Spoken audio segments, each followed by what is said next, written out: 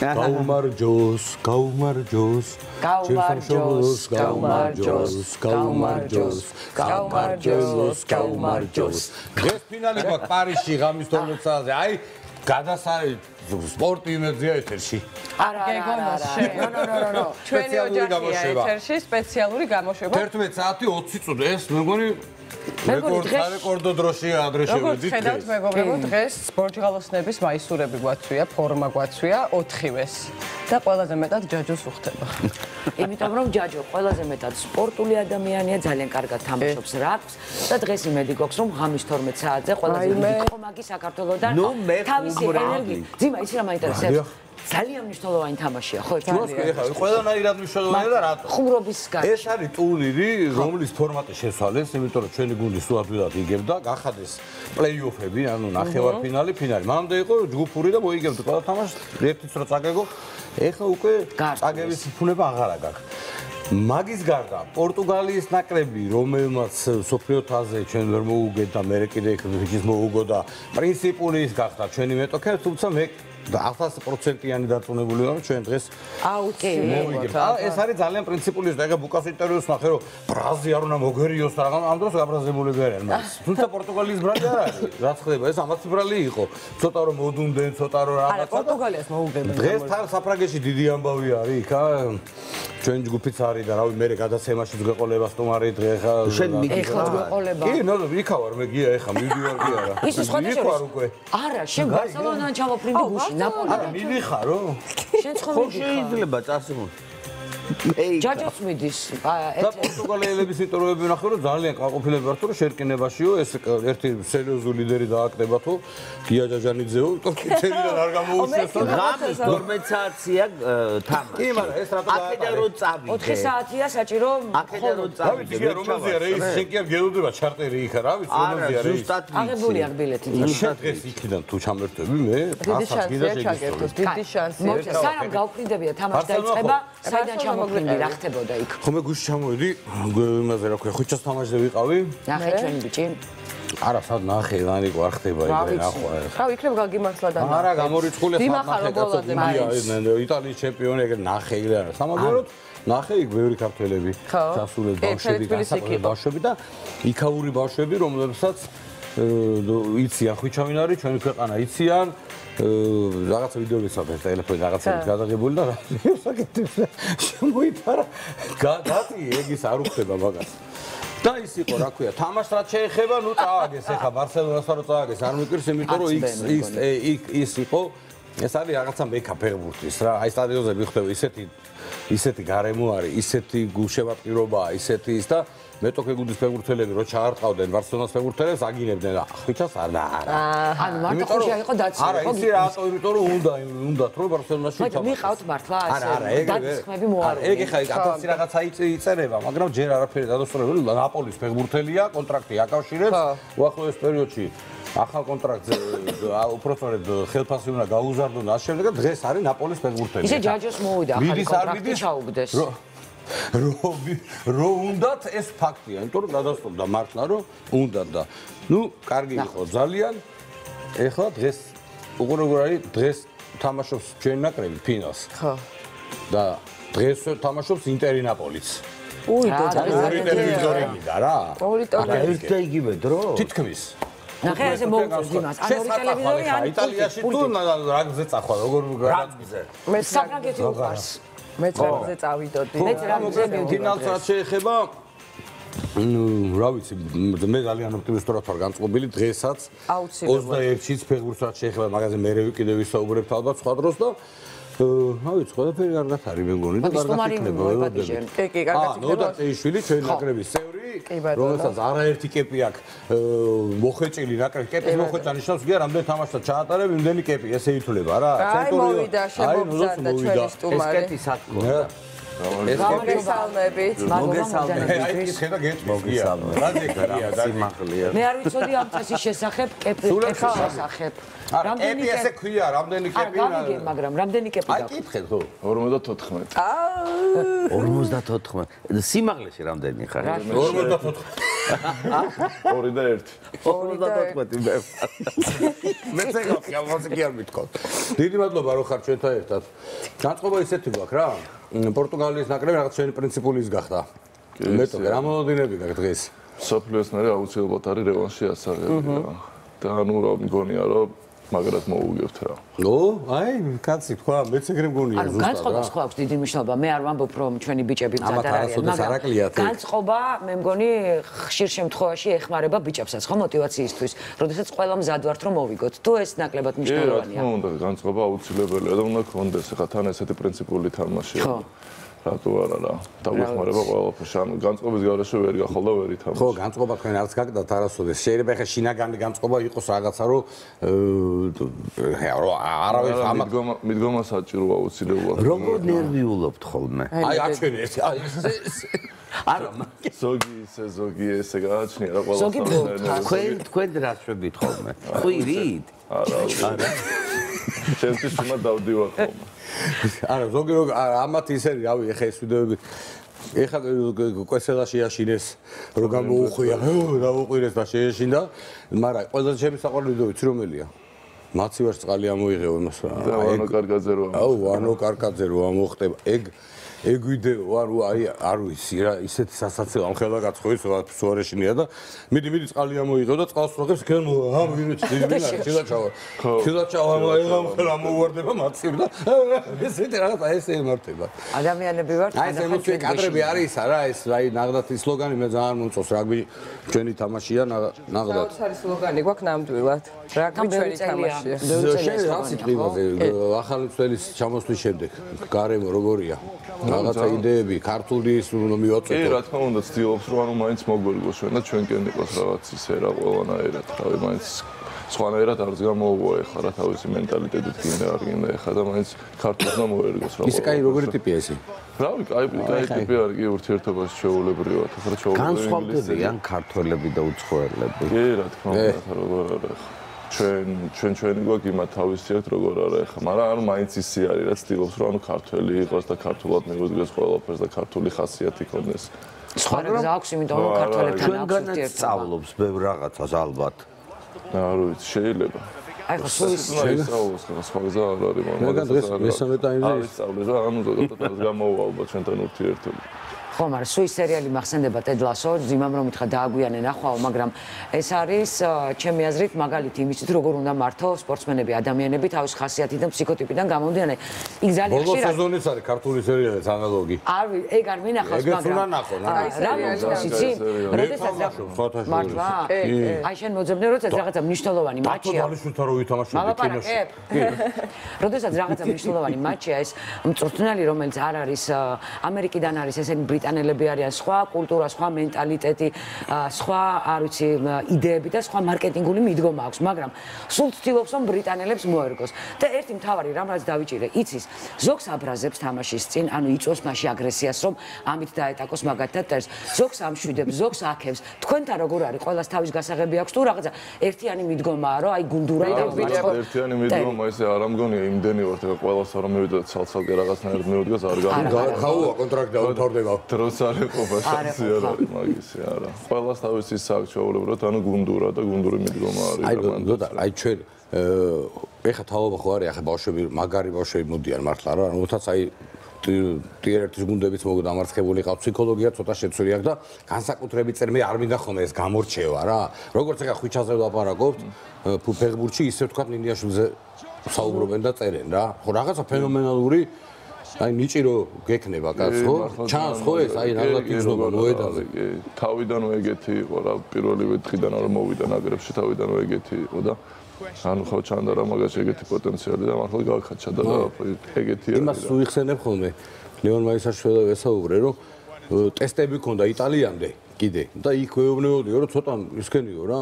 არა თავიდან დამალე თამაში დამალეო და არა, შეგვიაც გიზავენ და მე მივცემო კაცო პასუხი რაც გააკეთა კიდევაც. გამოჩნდა თუ არა იმ 8 აერზე რო ვიყავით 2020-ში გამოჩნდა თუ არა მიხდა რომ ანუ უნდა ეთამაშებინა და უფრო და უფრო მეტი დრო მიცადა და ფასთან ახარა და ნახა როგორიც არის და ყველა ხედავთ როგორიც არის. ასაული მართლა ძალიან მაგარია. კი ძალიან იწიერია მაგრამ. ეხლა იტალიის ნაკრებზე ეხლა იმ გადაცემაში ვისაუბრე შადრევ ეყოლება იქ მაგრამ მაინც მინდა კითხო.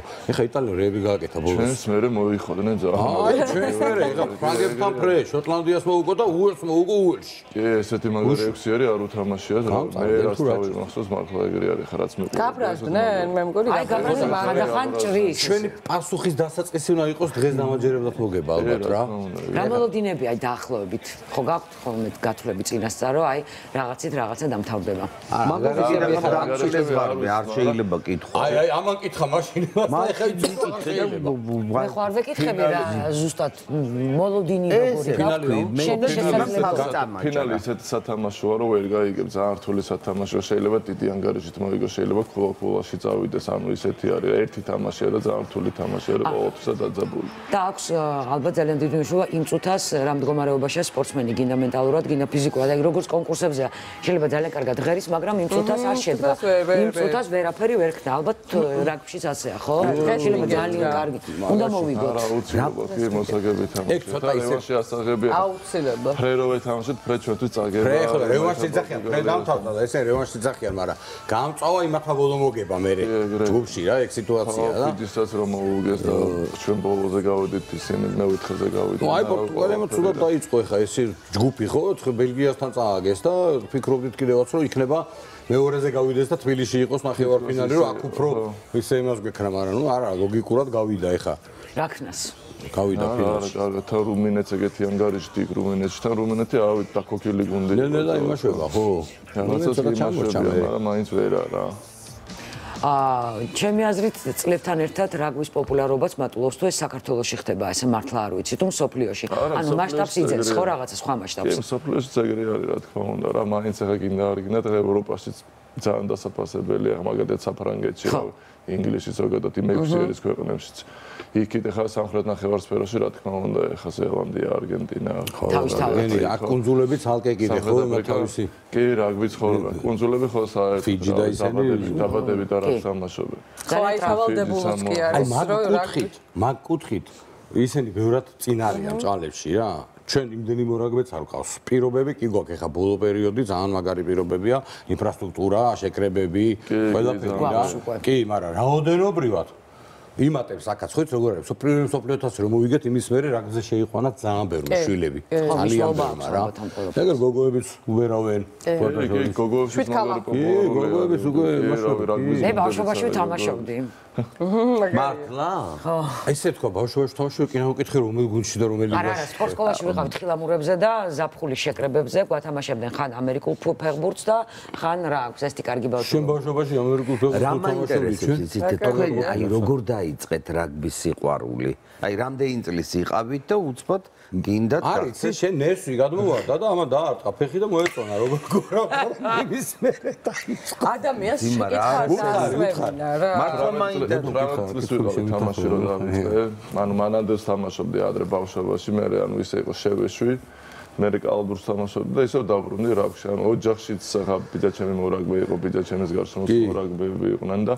რავი წამოდიო ისევ და ცადე ისევ და გამომივიდა ცადა მაგრამ ისე ხდება რომ ანუ რომ მიდიხარ არ შეიძლება რომ არ მოიწამო ამ სპორტით ისე არის რა გინდა არ გინდა თვითონ ანუ ჯერ ურთიერთობები მოგწონს და მე რა სხვა ყველაფერი რა დისციპლინა კონიათ ეტაპი რომ აი ინანეთ ნეტა კალათბურთში დავრჩეთ არა საერთოდ მქონია ეგეთი ეტაპი პირიქით არა რაგბი ძალიან იქნება კალათბურთთან რაგბში გადმოვედი და ფოტოშორის გორგოდეც მაგას იძახის ეგეც თამაშობდა კარგად თან ნაკრებში იყო ახალგაზრდულში მე წავიყვანე ერთხელ სათამაშოდ ვეტერან კალათბურთელებთან უცებ მოყვები არავის არ ეწყინება ბიჭებს ხო და მოვიდა მამუკა რომ იორჩოთ რა მინდოდა რომ სამოყვარულო გუნდი ყავს კალათბურთში და იქ ეთამაშა და რაღაც მომენტში ბურთი აიღო და მივარდა ერთი და ჩავრო და წარფეო უნდა და მე წარფო ეგრე შემოდმე აი როგორ გაიცი მე ვთქარ ვისათმეთ ბიჭო ამას წელი 14 ბურთი რა მაინტერესებს კალათ დაბლიდან კალათამდე რამდენია კალათი რაში მორაგბია ეს არა არა მაინტერესებს 3 და 5 გია 1 კიბე და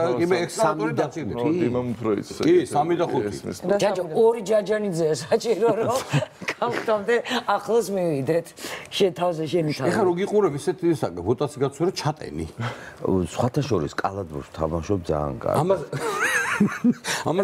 ამაზე ყובה ჩვენ ახლა ცოტა ისეთი ფორმატია და წყალიც ისხმეო ამაშიო თან მერებო და გაგრილებსო ნახეთ და წყალს ესე რომ დააჭირე სეზოებს წყალს მე გავიზარდე და დავიბადე სოფელში მაგრამ ვარ ძალიან ჭკვიანი ნიჭიერი და პრაგმატული ამად სულ უკვირთ აი მაგ არჯერათ ია არის ფიზიკურად ხეცი პოლიტიკურად ბეცი არჯერათ აი ამ ბოდაში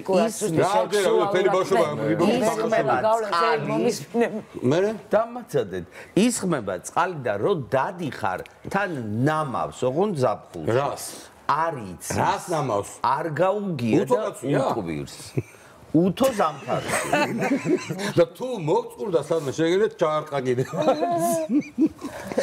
კეპი რატო გახურავს იმიტომ რომ ეს ისინი სიგები იმასაც აქვს კეპი მოხსნა კეპი მოიგო რაგბი ძიმა მოიგო რაგბი და წამოიღო კეპი მე მაქვს რა თამაშები ქვიშის რაგბი და თოვლის თოვლის და ერთმა ტარზანა ჰქონდა მეცახელი მატრია მაგრა ტარზანა ხო დიდი შვიდკაცა ჰქონდა ზელანდიასთან 1-13 დღის წინ ათამაშები და ჩემ გარაუდო და არ ვიცი და გატრია არა მე მეყარი ხელი და საუკეთესო ბოჭო ხუმრობით მე მომწეს გინაღა მოკლა აი ფასეულობები აი რაგბის რა მაგაზე სულ მეკითხებიან ხოლმე რა აი არ მინდა ხა რაღაცა პარალელების გავლება აი თავარი ფასეულობები რაგბის აი რანობა ალბათ რა ოჯახი ვითარია ხო რაღაცან ისე ვარ რომ ახლა ეგრე არის რა ძალიან შეკრულები ვარ და ეგაა ძალიან კაი და გვეხმარება ყველაფერში რა ის შიდა სამზარეულოში არ ბრაზდებით ერთმანეთზე როგორ არა არ ჩხუბ ნუ ეხა საქმიანი ალბათ რა ვიცი აი მე სულ მიკვირდა ხოლმე სტადიონებზე რომ ნანახი მაქვს ერთმანეთში რომ დაერევია ხოლმე მართლა რო ჩხუბს იწყება და ერთმანეთში არა კაცო მეტოქის კი არა მე ხო მომხდარა ეხა რამდენჯერმე შემთხვევები ვარ რომ კი გუნდები ერთმანეთში ჩხუბიან სანდროს მეკითხები რომ მეთქი აი როგორ შეიძლება ესე რო ჩხუბო და სტადიონზე რაც ხდება ჩემო სტადიონზეო მე ჩვეულებრივად გასახდელს შედიან და მორჩა სულოთ არ ვიცი გაკლან ერთმანეთი გასახდელში თავდება არაფერი არ ხდება არის მესამე ტაიმი მაგისტრის ეხა მოედანზე რამდენჯერ ყოფილა რომ უჩხუბია მართლა სერიოზული ჩხუბები ყოფილა მე მესამე ტაიმზე მე ყოფილა ერთ სამჯერ და მეცაობით ამეტი აღარ მინდა და მოუკლეს ერთხელ ისე და სახსტადმიდო მივარტყმე ფიზიკურ ჩხუბში მოყევი არა ზატრაული სპორტია ხო არა ზოგადად ჩხუბში მოყევი გასა რატო სპორტს არა თამაში იყო ჩხუბი და მე მესამე თამაში იყო ჩხუბი აი მართლა მაგარი და მე მესამე ტაიმი აი გამა ეკუთვნები დაждებია საღამოს იქ ჩემ ეს ფილოსოფია რა ეხა მისასალმებელი და რამე არ არის მაგრამ საჭიროა რა რაღაც მომენტებში და მსაჯების დიპლომატიურად იქცევია ეხა იმის იქით რო გაგრძელდეს მართლა შეიძლება რომ გაგრძელო მართლა დიპლომატიზებული საუბნა იყო ადამიანს და შანსი არა ხო მაგრამ ამიტომაც გაქვთ ალბათ ეს ტრადიცია რომ ამოუშვათ ის რაღაცა ნეგატივი რაც გროვდება შეიძლება თამაშის დროს და იქვე ტოვებთ გარდა ამისა ძალიან ტრავმული სპორტია ხო როგორც ამბობენ ძალიან ბევრი ზოგადად არ არის შობლებისგან გამიგია ანუ მზად ხარ იმ ყველაფრისთვის იმ დაჯახებისთვის იმ კონტაქტისთვის ყველაფრისთვის საერთოდ ანუ არ იღებ ისე ტრავმას რა არა არის რაგბი ტრავმატული სპორტების მართლა გეუბნები ძიმა შენ რატო არ გაყევი სპორტს სპორტს არ გავყევი შენ თაროზიო რა არა მართლა სპორტში არა ვართელი ჩემი არა სპორტში ხარ ეთყობა პროფესიონალ სპორტზე მივიღები არ მქონდა ნიჭი ეგეთი რომ პროფესიონალ სპორტს გავყავდი თორე ისე პენდუსას თამაშობდი უნიჭო სპორტსმენები არის ხედავ შენ დაადგინა აი ეგრე და ხელმოწარული ასტროლოგები არიან ისინი სამყაროში აღარ შებიძლია აი ენერგეტიკა რა ის არის ვარძლიანია კიბერ აი მე და შენ რომ რაგბი ვითამაშო თუ ბურთს გირთხავდი თავში დაიჯებოდი ჯარიმა იქნება აიქნება ჯარიმა და წითელი ბარათი გაგაგდება წითელი ბარათი გაგაგდებდი ბარათი არის თვითონ ეს გარემო რა აი ჩვენთან რო იყო ეხა ფრანჩიზა შავი ლომი რო თამაშობდა ისეთი დასწრება ჩვენთან რო არის ეგეთი დასწრება იშვიათია მართლა რა სად თამაშებზე დასწრება საქართველოში რო ტარდება აი სკარლეტი და ისინი რო ჩამოდიოდნენ აა კი ძალიან ბევრი ხალხი ყველა არის მთელი რაგბის სამყარო არა ახტოვანებული იმიტომ რომ ზოგადად 17000 კაცი მივიდა თამაში ისტორიული ის არის მაინც ჩვენთვის ეგ მოვლენა აი იქიდან წამოსული გვაქვს თან ეგეთი გუნდები რო ჩამოდიან, მაინც გინდა არ გინდა, ხა ხალხს ინტერესი უშთება და მომდის და ძალიან კაია დასაფასებელია. ხა დღეს იქაც ბევრი ქართველი იქნება ტრიბუნებზე თავის დროშებით, ატრიბუტით. წავიდა სპეციალურად გუნდში. სპეციალურად და წავიდა იქაურები ქართველები კიდე კი. ლიონიდან სხვა ქალაქებიდან შადიან რა, მანდ ისეთი თემა არის ხა. ანუ ზოგადად თელესაფრანგეთთან მიდიან ხოლმე. შვილო, არ არის სამშაბათი და არც საღამოს 10 საათი არ არის და აკრაგიდა. ამას დიდიცაც უყურე, ეხა კიდე აქ ჩაირბინა. ეს თუ ვერ იცანი დუტა იყო. აი, ხალხო, სუბამ, აი ამიტომ მიყვარ ჩვენი გადაცემა. აი ხა დუტას ხილტყაზე ადგა შემოიბინა. ოჯახში მეზობელი რო შემო. ეხა შემოიბინა. რატო შემოიბინა იცი? ვიღაცამ გაირბინოს, ასე რომ არ გაირბინეს. ხო, მაგრამ არა, რატო შემოიბინა? ცოტა ხანში ჩვენი სტუმარი იქნება, იმიტომ რომ სულ მალე რამდენიმე დღეში თქვენთვის საყვარელი და ჩვენი საყვარელი შოუ იწყება პატარების. დიდი შოუ და კიდევ მოდის. მე-5 სეზონი იწყება, მეგობარ და ვერ ისწრებ. ერთი სული აქვს დუტა. არა, მოვა ცოტა ხანში, ეხა ხურდება. ეს შემდეგზე უკვე მეგონი შებოჭვაგელის აქ შუაში არ გაირბინო. აი ესე ჩაიარა და ჩამოიარა, მაგრამ აუცილებლად შემოგვიყვება. ყველაზე დიდი სიგიჟე იცი რა იყო ერთი წამით. ეს არ არის. ერთხელ შედვარ, აი ამ სტუდიაში ოღონდ სხვა დეკორაციით, საუბრობთ აბსოლუტურად რაღაცა სხვათან დაძაბულ თემაზე ვლაპარაკობთ შუადღე და კარი იღება და სტუდიაში შემოდის ჯაჯანიძე ვირით. ვირი რომ მოიყვანა. ხო, ვირით მოვიდა გადაცემაში. მე მისახევდა რა კობიაში თონა შემოიყვანა საფრანგეთო გადაცემაში. ნარდათან მე რატომღაც ის ვირი სულად გახდა თუ რაღაცა რა. ფეხი ამოუტრიალდა თუ რაღაცა არ შემოიყვანა თორე მაგრამ მაინტერესებდა ლევან კობიაშვილის სახე უცებ ვირი რომ შემოვიდა. ეს ის რომელი ვირია? ჩლიks რო აძლევს, ხო იცი ეგ ვირია. მომე ჩლიკი და რო აძლევს. ის რა თქვა, ისწავლა ქორწინებში დადიოდაო კიდე თქვა. არა, მართლა რო ეუბნოდე ფეხი მომეციო, ვირი გაძლევდა. ჩლიკი მომეციო. ჩვეულებრივ. ჩლიკი. კი ბატონო. გაწურთნილი ვიდეო გაჩვენოს მე არ მჯერა. რო ვირი გაძლევს მე არ მჯერა. ვიდეო თუ გაგვაჩვენ. ვიდეო მართლილი იყო ალბათ. მოდი კიდევ ერთხელ რა. ჩვენ 12 საათზე ვაჩვენებთ ამ თამაშს, ცოტა ადრე შევდივართ, კიდევ ერთხელ გეტყვით შეგახსენებთ რომ მე ვამაყობ იმით რომ იმედი აი ამ სიტუაციაში ვორაგბეების გვერდით არის და ვორაგბეები ჩვენ გვერდით არის და ამდენი ხანი ვაჩვენებთ უკვე ამ თამაშებს ჩვენ და არის ჩემთვის პირადად ძალიან სასიამოვნო. სხვა შორის მე არ ვიყავი აქ და ჩემებს იმედს მინდა მიულოცო დაბადების დღე 21 წელი ჩემებს ყველას გილოცავ ეჭვის არ მეპარება გია რომ მოსერევდი და მე ხა პირდაპირ ეთერში აქედან მიძლევა საშუალება თორე ჩემს აქ ვიდეოთი კი მიულოცებ ბარსელონა და ეს ძიმა ესე დავიწყეთ გადაცემა მოიცა რაღაცას ამბობ ვიცი ხო ვერ გაჩერებდე ხო და დღეს 12-ზე იქნება პირდაპირ ეთერი საფრანგეთიდან ჩვენ ეს ფინალი გვაქვს სათამაშო ეს ფინალი გვაქვს მოსაგები და ნავ შენ როგორი განწყობით ელოდები მართლა კი გავიგე რომ მოვიგოთ რაღაცა აი ბიჭებთან ხო გაკონტაქტი რაღაცა აი რომ მე ბიჭებთან ერთად ვარ რა აქედან ჩათვალე ჩაულებრივად და იგივენაირად როგორც ისინი არიან როგორც ისინი ნერვიულობენ მეც არ აუგებ ისინი ნერვიულობ კი ეგრეა რა დიდი სიამოვნებით მეც ვითამაშებდი დღეს რა და იმ ნერვიულობას იქ დავხარჯავდი გაინაწილებდი კი რა თქმა უნდა ბიჭებთან მოვიგებდი და ხა იქ სტადიონი მაინკა რა თქმა უნდა აკა ტაბუცაზე ხო იცი ჩვენი გიჟი მელელოვე და ბუკა ჩვენი ბუკა კაპიტანი რომელიც ესეთი ყვილების ჭრიალით იზდა ხოლმე შემდგომში პორტუგალია იდა ეგრე ვართ მართლა სულ დამეწია ბიჭო სახე სულ გუშორს თავს რამდენად კარგად იცნობოს ეს ორი ჩვენი მორაგბე ერთმანეთს აი ეს რუბრიკა ვნახოთ აუ რა მაგარია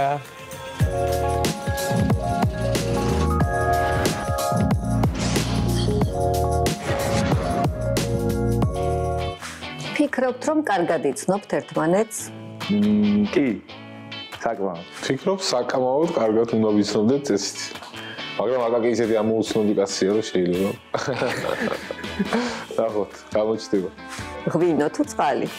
ჩემთვის ღვინო და ბუკას წყალი. მე წყალი და აკა უეჭველი ღვინო. ხინკალი თუ პიცა? ხინკალი ორივეს რა, ხინკალი ორივე. კერძი რომელიც არ გიყვართ. მწვანელობიო. ხაშა. ანა ხალადიც რა მწვანელობიო. და აკას რომელი კერძით არ უყვარს? მიდიები. ეგ ზართული სათქმელია, იმიტომ რომ ყველაფერი მიყვარს. აკას დაბადების დღე. ფერიცვალება 19 აგვისტო. 19 აგვისტო. თქვენი? ჩემი 17 მაისი. 18 ივლისი.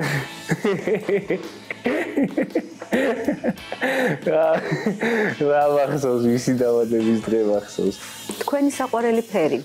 მერაბის ვარდისფერი. ჩემი საყვარელი ფერი სერი. აკასი შავი.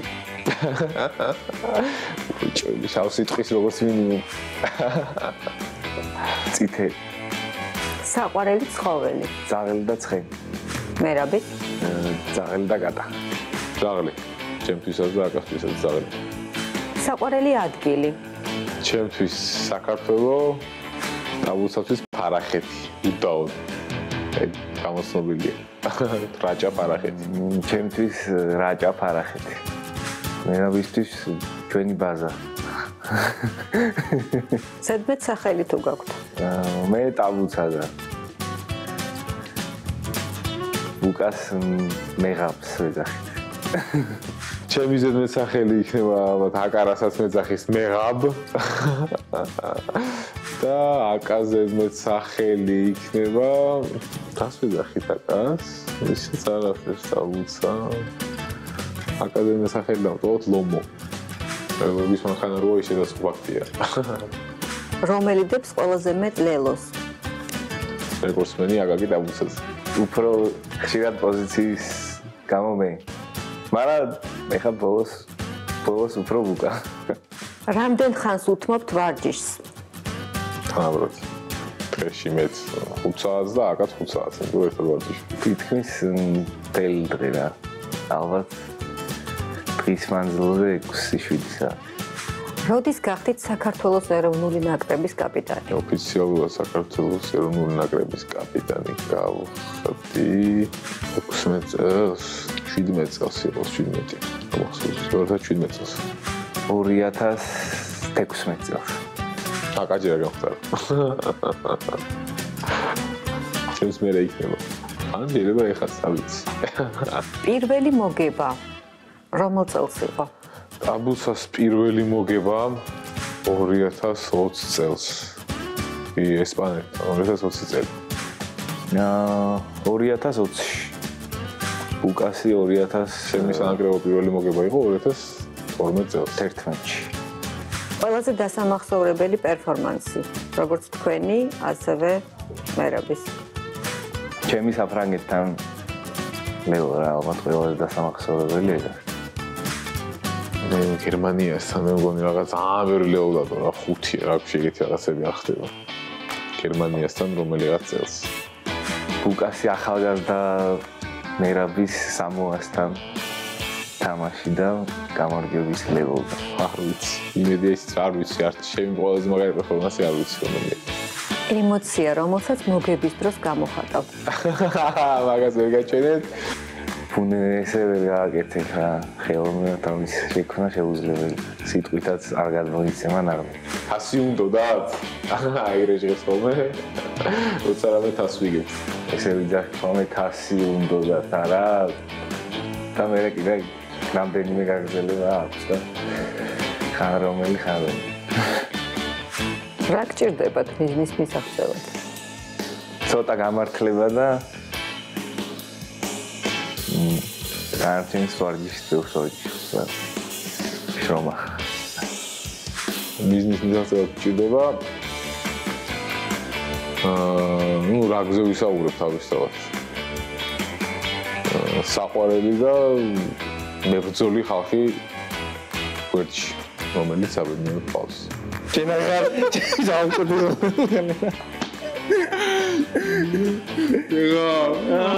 ებუან ბლე.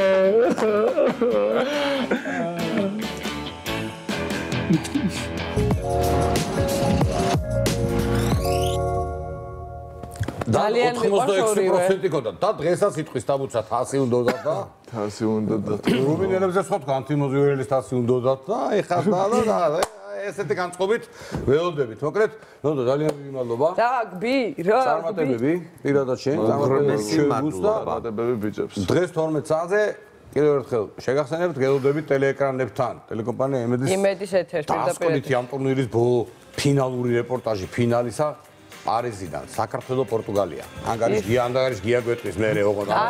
ამასთან ერთად არ თქვა. შენ ახლა მეორე ბლოკში დარჩები. მე კი მეორეში დარჩები და მესამედან წავალ. შენ როგორც მეტყვი ისე მოვიქცევი. რეკლამაზე გავედით წარმატებები ჩვენ ბიჭებს გელოდებით ტელეეკრანებთან. მოკლედ რეკლამა ჩვენს ერთ. მეტი არ რეკლამა.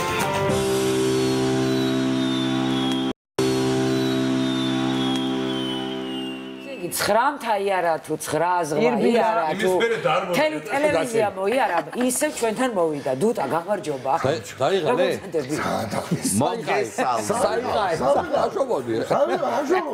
ერთი კითხვა მაქვს გამარჯობა მოგესალმებით რა კარგია რომ აი ჩვენ ოჯახში შემოვიდი ფეხით წყალობდეთ გვერდიას და ვარდით და უკუნისამდე გაიხარე პატარები ვიყავით დიდები ვიყავით პატარები ანუ 20-ს ესე იგი არა 23 სხვა სამშაბათს 20 საათსა და 20-ზე მეგობრებო სამშაბათს იწყება არც მეტი და არც ნაკლები მეხუთე სეზონი ჩემი საყვარელი თქვენი საყვარელი და რაც თავარია თქვენი საყვარელი შოუში პატარების დიდი შოუ და მოხდეს ტიხრები როგორ ვითომ აღიებენ და ერთი რაღაც ჩვეულებრივად რომ გეტყობინე ხო სამშაბათს კი როდის იწყება ბუდიშა ეს ბაზარზე რომ ჩემა კატო პატარა მიაგნო YouTube-ზე პატარების დიდ შოუს ხალხოდა თავისით მიაგნო ხო კატოსანი გაუჭირდებოდა პატარა კატო და ესე უყურებს ამ პატარების დიდი შოუს და იმ დღეს აქ ხომ ყავდა და რომ ჩავიარეთ იქ დუტას ფოტო რომ დაინი პატარების დიდი შოუ იძახის დუტა ხო შენზე შეიშალა ხო მე დუტა არიციან ბავშვებმა პატარების დიდი შოუ იციან მე რომ ხედავენ ხო მე ხიარული სტარტები ვიყავი ხიარული სტარტები ბავშვები მაგარია ძალიან ყველაზე მაგარია დედამიწის ზურგზე და იწყება ყველაზე მაგარი მეხუთე სეზონი იმიტომ რომ ეგეთი ბავშვები მე აი 5 სეზონი არ ამყოლია არ ვიცი სადიპოვე ეკარაცვლიშვილო გოგოები მე მინდა რომ ჩემ გოგოებს ძალიან დიდი მადლობა უთხრა იმისათვის რომ ეს ეძებდნენ და მოიყვანეს თან რა არის იცი რომ ეს ასაკი ადრე თუ 10 წლის ბავშვმა იცოდა დროშები ხო ეხლა ის რუკა რაღაცა ამბავი 2 წლისები წელს ერთი ლაპარაკები ესე როგორ ახარ აი წელს ყველა ოღონდ ესე უჭირავს კალამი და ესე წელს ვაიმე ვერ ლაპარაკობს ესეერა და წელს ბიჭო ეგეთი რამე გაგიგია საოცარი ბავშვები არიან ოღონდ მე ყველას არ ვიტყვი იმიტომ რომ არიან ეს რო დარჩები ხო იცი ცოტა იცი რა მაინტერესებს კიდე იმ სისტემით წერთ წინასწარ არ ეცნობი ბავშვებს რომ ხალასი იყოს შემიძლია არა ეგ როგორ შეიძლება ხო აბა ან ადგილზე აი სცენაზის კანი რო იღება იქ ვხედავ რა ხელა საერთოდ და ახელები რო შემოდი სანდრო დავინახე სანდრო ბაზაძე ფარიგაობა თავშვილი მოიყვანა მამაც იქ იყო სანდროც იქ იყო ყველა მთელი ოჯახი ბიძა რამე მოვიდნენ მთელი მე ისე გეთქვა მეც მოვიდოდი რა მაინტერესებს მთელი მეხვლეები მოვიდნენ რთულია ბავშვებთან მუშაობა იმიტომ რომ ზოგი ხო ისეთი აი უნდა ეს შენ არ გიყვარს ბავშვებთან ურთიერთობა თორე მე ვგიზდები ბავშვებს არა მე საიდანიცი ყველა ვიცით ეგ ლანიკო ყველა ვიცით გაგიფასრდა აი ახლა ვიცით რა არა მომისმენთ მე არ შემიძლია გამოხატ კატოზე ვაფრენ აი ბავშვი პირველად ბავშვი ნახო ფეხსიშველი ვაშმე პირველად გამწექი ეს ყველა ჯაჯოს წინააღმდეგ ჩემი წინააღმდეგია ყველა ჯაჯო მოდი დაჯიქ ჩემთან და ერთად ვისმენთ თქვენ იყავით კარგად ახალგაზრდები და აბაკი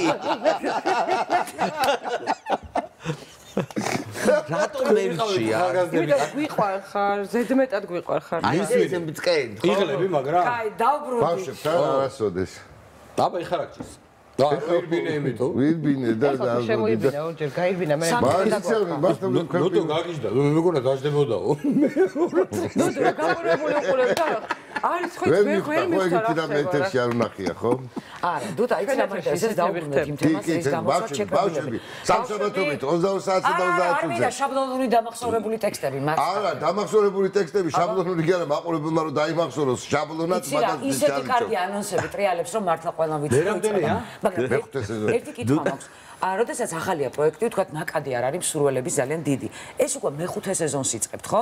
დარწმუნებული ვარ, რომ მთელი საქართველოს მშობლები თავის ძალიან ნიჭიერი ბავშვებით უკვე თავად მოდიან თქვენ. მშობლები როგორ გააკეთე? როგორ? მშობლები ბავშვები გამოვიდო. იღლიაში ამოიდო მშობლები. აი ეგეთი ბავშვები არის, რომ მშობლები ძალიან უცად ის გააკეთა. ხო, ლილუს მაგრამ ლილუ ამოიდო იღლიაში. ლილუ იქეთ ამოიდებს ამას იღლიაში. ლილუ რა კარგი ბავშვი გაიზარდა, რა საოცრება არის. შენი შვილი რო უყვარდა ცოტა ხანს. გახსოვს? კარგი. და ერთხელ მოვიდა. ცოტა ხანს რატომ მე იმედი გაუსწრდა? არა, ნუ მე მათი გზები გაიყო. უბრალოდ ფიზიკურად ვეღარ ხვდებოდი ერთმანეთს. მაგრამ ჩემთან მოვიდა მისი ლუკა და ლილუ და ლუკა ოთახში შეიკეტნენ და ურეკა თუტას. თუტა რაღაცა დრო დადგა მე ვთხარი. ახლა ნერვიულობ, ჩემი შვილი და შენი შვილი ოთახში. რამდენი წლის იყვნენ? 13-ის ალბათ. ნუ რა უნდა ეკეთე? 13-12, ჩემ პატარა. ძალიან სენტიმენტალური რომ მე და შენი შვილები ერთად ხედან და რაღაცა საკეთებენ. რა მაგარია. მომისვინე აი ეხლა. მე პატარა ბავშვი. ხო. მომეციეთ ბარიში ცოტა ჩაიწე. სლავინა გასართობად. არა. ეს ბიჭო ხო ეს. აბა ესე. მოვედი. გამარჯო. ყური გაიკეთე, ყური რაღაც გეტყვია რაღაცას უეჭველი. ჩაკვირებს რა ის გამოდგეს, მიდი, დაიწყე გია. გამარჯო. უი რა პატარა. მე რამადანა ყოფილ ხარ ბიჭო. მე აქედან მიდი მამაგერაც მოდის, მიდი. და მამა მოვიყვანა. არა, მაგას არა, მაგას მე გეკითხები. ნახე, მაგას შეკითხები. ახლა დამისვი კითხვა და მიდი დაი. გამარჯობა, აბა გაგვეცანი, ვინა ხარ შენ, დასაკეთებ, სადა ხარ? მე ვარ გია ჯაჯანიძე. გია ჯაჯანიძე. რამდენი წლის? 29 წლის. იმდენი შეგაკითხა. იმდენი შეგაკითხა. მოვიზვიდე გადა. სერიოზულად მივიდე. დაიცი რა მოგვიტანეთ და მე ვიცი ასკინგილა. აბა მოდი, მაჩვე მასწავლე, მიდი. შემა გული წავიდეს. მიდი, წავიდა. 1 2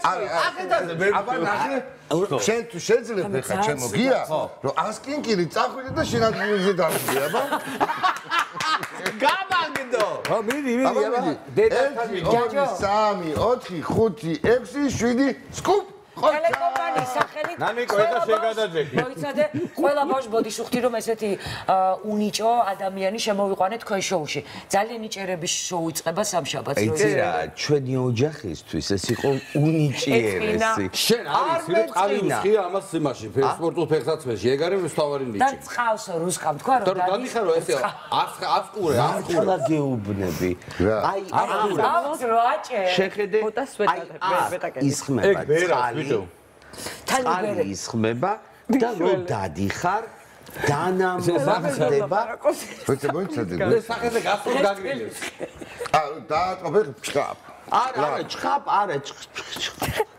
ჩხაპ არა მართლა ყველაფერზე ვილაპარაკე ისა მართლა აი ერთი რაღაცას კითხავ შევიცი რომ ვერ ვიტყვი ყველაფერს მაგრამ აი რამე იყო რომ განსაკუთრებულად მართლა რომ შოქში ჩავარდი აი მართლა ის გავიგე რომ ბავშვებს კაი არა ისეთი ბავშვები იყვნენ რომლებიც ვერ დაუშვებ რომ შეიძლება რომ იცოდეს ბავშვი რა მაგარია კი არ მოყვები ახლა მაგრამ აი ეგეთი ბავშვები დახლოებით რო გითხრა სფერო აი რა სხვადასხვა მიმართულებაში არა ეს ერთი მეთქი რაღაც კაი არ თქვა ხო კაი ერთი გითხარი რომ წერს ბავშვი რასაც ეტყვი ყველაფერს როგორ ახალ კარგად ასაყორელი რა შვები საიყავი დავიყავი რა შობოდი მოკლედ ჩემთან გააგზელო წრეზე სიარული აი ხლა აი ამ წუთიდან მე გემშვიდობები მაგრამ შენ ვიცი რომ გაგიჭირდება ჩვენთან გაშორება ამიტომ გააგზელე ტრიალი მაყურებელს კი შევაგზელო ტრიალი გააგზელო ციბრუტი სამშაბათს 22 საათზე და 30 წუთზე იქნება ჩვენი საყვარელი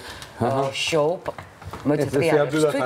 შოუ სამყარო თქვი მაშინ მოდი შენ დაანონსე შენი შოუ ყოველ სამშაბათს იმედზე 22 საათსა და 30 საღამე 11 ნახევარზე მოკლედ. ასე ჯობია. ხო, ყველას გონია რომ ეს პატარების შოუა, მაგრამ პატარები YouTube-ზე უყურებენ ამას. ეს არის დიდებისთვის. ეს შოუ რომ მე შვილებს მოუყნენ და დილაობით გამეორება აჩვენონ.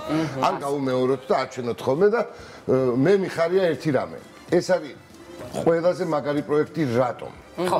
ეს არის ყველაზე დიდი мотиваტორი ბავშვებისთვის. კი. სხვადასხვა ბავშვებისთვის, იმიტომ რომ ქუჩაში რო ხდები დროშები ვიცი რაღაცას მეუბნებიან ბავშვი სწავლობენ მეცადინეობენ საკუთარ თავში ნიჭებს ეძებენ თავარი ეგ არის, დავფიქრდეთ და აღმოვაჩინოთ ჩვენ თავში ნიჭი ბავშვობაშივე. და ეს პროექტი არის გენიოსების მოფიქრებული პროექტი და სწორედ ამას იძლევა ჩვენ შვილებს, რომ შიგნიდან ახალ-ახალი შესაძლებლობები გამოავლინონ. ან ეცადონ რომ გამოავლინონ და მე ვარ ბედნიერი რომ ესეთი პროექტის სამყაროა. საოცარი პროექტია ნამდვილად. მე კიდე გეტყვით რომ შეერთած სტუმრად იყო საქართველოს ნომერ პირველი შოუმენი, ჩემი ღრმა რწმენით. კი ბატონო. დუტა. შენი ღრმა რწმენა არ ჭირდება, მაგას ყველამ ვიცით. ნუ ეხლა მე ჩემი თქვენი თქვით მე მითხეს რომ დაგემშვიდობიან გაიპარეო დაიპარეები ნელა ირბინე ნელა აღარ ახალ ნელა ირბინე ალბათ ამას ისიც უთხრეს რომ წარდგენენ მერე შემოდიო მაგრამ რა ვიცი როცა მოვიდა მაშინ შემოვიდა შოუმენია რა იცის რა როდის შემოვიდეს და როდის გავიდეს ახლა გავაგზავნოთ ჩვენი გადაცემა ძალიან საინტერესო მნიშვნელოვანი თემა არის რაზეც ახლა ვისაუბრებთ მოკლედ 2006 წლიდან ყოველი 21 მარტი მსოფლიოში აღინიშნება როგორც დაუნის სინდრომის საერთაშორისო დღე. სწორედ ამ წლებში ძალიან ბევრი რამ შეიცვალა ჩვენში, ჩვენ ავიმაღლეთ ცნობიერება, დავინახეთ ისინი როგორები არიან, როგორ უნდა ვეკონტაქტოთ და კიდევ ერთი რაც ყველაზე მნიშვნელოვანია. დაუნი არ ნიშნავს ავადმყოფობას, დაუნის სინდრომი არის მდგომარეობა და როგორც ამბობენ, ადამიანები, რომელიც ამ სინდრომით არიან შეპყრობილები, არიან ბზისშვილები, ყველაზე კეთილები, საყვარლები და ყველაზე გულიანები. არა, ჯაჯო მზის სხივებს ეძახიან მათ. მზის შვილები, ნამდვილად ასე არიან. და სწორედ ამ თემაზე ვისაუბრებთ. ახლა მე მინდა სტუდიაში მოვიპატიჟო ჩვენი სტუმრები, მზის შვილები, შეზღუდულ შესაძლებლ ბავშვთა და მოზარდთა რეაბილიტაციის ცენტრის მზის სივრცის დირექტორი ინგა ლოლაძე, უსახმარესი ნინო ჭანტურაესთან ერთად, მიკა ძიძიგური, დაუნის სინდრომის ასოციაციის თანამდებობელი და ბრენდ მენეჯერი საყვარელი ლილე სულაბერიძე. მადლობა მობრძანებისთვის. ის სამიცარია თუ ეს ჯაჯომ გადავდო და დაიჩემი ბრალი. ერთი ბალი სალამი მადლობას მოგახსენებთ პირველ რიგში მობრძანებისთვის და მოდი ეს მარტივ კითხვას დავსვა, მოდი დავიწყებ შენით მიკა 2006 წლის შემდეგ სოფლიო აღნიშნავს ამ დღეს ყოველდღიურად. რა შეიცვალა მას შემდეგ, რაც ამაზე მშობლებმა, არ ვიცი, ბევრმა ინსტიტუტებმა ლაპარაკი დავიწყეთ? ჩვენს როგორც სოფლიომ მე-13 აღნიშნეთ საქართველოში დაუნის სინდრომის სოფლიო დღე, რაც უკვე კარგია. და უკვე მეორე თუ მესამე წელია სოფლიო ორგანიზაციასთან ერთად საქართველოს დაუნის სინდრომის ასოციაცია ყოველწელს თუ გახსოვთ ყოველწელს იცვლება ეს გზავნილი უკვე ერთად ვადგენთ რა უნდა იყოს სოფლიო გზავნილი წლევანდელი იყო ერთად დავასრულოთ სტერეოტიპები და ჩვენთან დავამატეთ ინგლისურ ვერსია ცოტა სხვა იყო ჩვენთან დავამატეთ ერთად იმიტომ რომ ცოტა იმპერატიულად ჟღერდა დავასრულოთ სტერეოტიპები იმიტომ რომ ჩვენც ვასრულებთ რაღაც სტერეოტიპებს და დიდად არ გამსხვავდებით საზოგადოებისგან და კი ნამდვილად შეიცვალა ბევრი რამე ის რომ ბევრად უფრო საზოგადოებამ ბევრი ინფორმაცია მიიღო იგივე ჩვენი საზოგადოებიდან ორგანიზაციებიდან და ვფიქრობ რომ კი ბევრი რამე შეცვლილია რა თქმა უნდა რომ ისევ რჩება სტიგმა ისევ რჩება სტერეოტიპები მაგრამ თუმცა რა შედარებაა თუმცა რა შედარებაა რა თქმა უნდა კი ხო ბრენდ მენეჯერთან აუცილებლად გადავალთ კითხვებით თქვენც მინდა გკითხოთ რატომ გახდა აუცილებელი რომ შეგექმნათ ის რაც გააკეთეთ ოდესღაც ალბათ სწორედ იმიტომ რითაც მიკამ დაიწყო სტიგმა ეგ იყო რუსკა თუ გახსოვს 2003 წელს უკვე ხმამაღლა ვლაპარაკობდით ამაზე და გამოვიყვანეთ ბავშვები და ვაჩვენეთ ქვეყანას ჩვეულებრივი არაფრით სხვისგან განსხვავებული და რაღაცნაირად ესეთი აქტივობებით უნდა მივსულიყავით იქამდე რომ ვეღიარებიეთ საზოგადოებას. უბრალოდ დაენახეთ რომ არსებობს ასეთი რამ ჩვენს ინფორმაციაც არ ქონდათ და არ ქონდათ და სწორედ ეს იყო ორგანიზაციების მშობლების მისია რომ საზოგადოებამდე მიეტანა სწორი ინფორმაცია ბავშვების და ზოგადად დაუნის სინდრომის მქონე პირების შესახებ. ძალიან კარგი მართლაც დრო გადის წლებთან ერთად და მივხვდები რომ ბევრად მარტივია ყოველასთვის ერთ სივრცეში თანაცხოვრება ცხადია ყველაფერს ერთად ჩვენ ვერ გავაკეთებთ იმიტომ რომ ამას დრო ჭირდება და ბევრი სხვა რამ მაგრამ წინ ხომ მივდივართ ეს არის ყველაზე მთავარი 21 მარტს ჩვენ პარლამენტში და პრეზიდენტის სასახლეში ჩვენი თვითადვოკატები გამოდიან და ისაუბრებენ თავიანთ პრობლემებზე, გამოწვევებზე და წარმატებაზე. როგორ ფიქრობთ, წარმოსადგენი იქნებოდა ეს 10 წლის წინ პარლამენტში და სასახლეში? პრეზიდენტის. ნამდვილად არის წინსვლა და თვით ადვოკატები ნიშნავს, რომ ეს ადამიანები, მოზარდები, ემზადებიან იმისთვის, რომ თავიანთ პრობლემები თავად გააჟღერონ, მაგრამ ჯერ თავად უნდა შეიგრძნონ, რას ნიშნავს ეს, ის რა უფლებები აქვთ მათ. და რაზე შეიძლება ისაუბროთ, ან პრობლემა რა არის საერთოდ მათ გარშემო. ამაზე თვითონ ფიქრობენ და თვითონ ცდილობენ ვერბალიზაციას და ჩვენც ვცდილობთ, რომ ჩვენ ნაკლებად ვიაროთ თქვენთან სტუმრად და უფრო მეტად ვიწვიოთ ხოლმე ჩვენი მოზარდები, რომლებიც უკვე გაიზარდა. სპორტში არის ბოლო პერიოდში ძალიან ინტეგრირებული. 21-ში გვიხილავთ. ხო, კი, და კრის ნიკიჩი იყო ეგეთი, ვინც რკინის კაცის მარათონი პირველმა გადაკვეთა ფინიშის ხაზზე. მისცა მაგალითი ცურვა, ინტეგრირებულები, ჩაულებრივი, მართლა გეთანხმებით აბსოლუტურად. რა განსაკუთრებული აქციის გაკეთება რამოდენად არ არის საჭირო. ჩვეულებრივად გიგო არა გაგვარდა და ყველანი, რა ვიცი. ახლა X ფაქტორის შოუს ხარ გიგოიყოს ყოველდღიური წამი. ეს არის ფანტასტიკა. გიგო 5 წელია უკვე მუშაობს ჰოლიდეინში ბართენდერად. არასდროს არ აგვიანებს სამსახურში. და ძალიან მოწესრიგებული მუშაობია. ლილე, შეიძლება შენც კითხვა, აქ ძალიან დატვირთული დღე გაქვს დღეს. ეხლა აქ ხარ, აქედანაც კიდე სადღაც მიდიხარ. რთულია ეს ყველაფერი შენ სასაკში? არა. აი, რა გაქვს სათქმელი ჩვენთვის მთავარი? რაზე გინდა რომ გველაპარაკო? სკოლაზე. კარგია? კი, ძალიან კარგია. ხარდახარ მასწავლებელი რას მეძახის ასოევიძე ვაკეთებ და რო საბჭე ციფრებს. ის პლუს რამდენი გავაკეთეთ 2 არის და მაგას რო სწავლო, ხარდახარ ნიდა მეხმარება მაგაზე. ანუ მათემატიკა ყვარებია, როგორც მივხვდი, ხო? კი. კი, რა საყვარელი ხარ, ანუ სკოლა კარგია მთლიანობაში. კი. ხო, ნინია. შენ რას გვეტყოდი, როგორ ახარ პირველ რიგში? მე საიტზე. ანუ ვარ მე მე შვილებით აი. ხო. ფერ ყავზე ზის შვილებით. ანუ და მე მეგობარი ვყავს უკვე, ხეთი დაბაბი მე ვყავს. და თუ ეს ევადგეთ საით დავახმარები ჩვენ მოდიან ესაც მეყვია ყრითა ხოთა დახმარება თუ დამეხდება მე კაგარი მე მივიღებ მენაჩმენტა და ანუ უმდისვლები და ვეხმარები ჩვენ მე ნიდა და ყოველ ძალიან კაგარი ფედავწერობა ანუ ნელა ილაპარაკი. მომავალ თვითონ უკაცია. ისა შეგდა გვაქვს ძალიან დიდი პრობლემა. ანუ რაზე გვაქვს პრობლემა?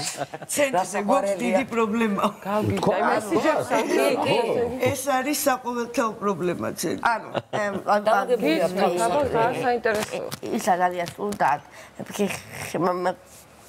ფეხი ძალიან სულდად ვერ ვიყავი. კიო და და დღე ვიტექითარო გიდლე და და მოვიდა და დამალავია მე დალია წამალი მე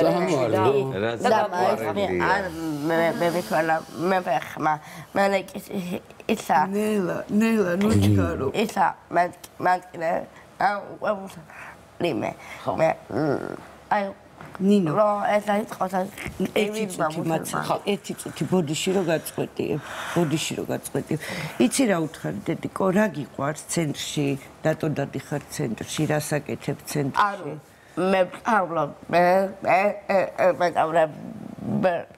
ალისამო დიტალონი ნო მე და ინა სხვა ერაზე რა ენაზე სწავლობ ინგლისური ნუ და გიყვარს ინგლისური კი იცი ინგლისური აი გია გასაყვარებელი ანუ მოდი ვისაუბროთ იმ ცენტრზე რაზეც ახლა თქვენ საუბრობთ რა ხდება თქვენს ცენტრში ნუ მოვხვდები რომ ინგლისურს სწავლობენ ძალიან ბევრი სხვა აქტივობაა და ძალიან კარგია მოკლედ ერთად დროის გატარება 2015 წლიდან ვართ სახელმწიფო პროგრამების სერვისის მიმწოდებლები. გვაქვს სარეაბილიტაციო ცენტრი მზის სივრცე. გია ჩვენი სტუმარი იყო ამ ცენტრში.